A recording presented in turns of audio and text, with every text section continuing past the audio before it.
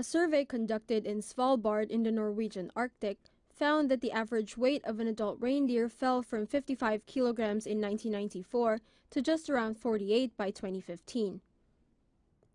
Reindeer typically eat moss and lichen buried underneath snow during the region's 8-month-long winters.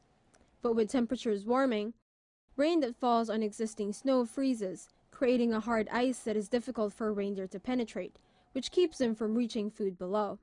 Lack of calories leads to stunted growth and causes females to give birth to smaller calves. In summer, warmer temperatures bring a more abundant food supply that results in more yet smaller reindeer, as well as more competition for scarce food during winter.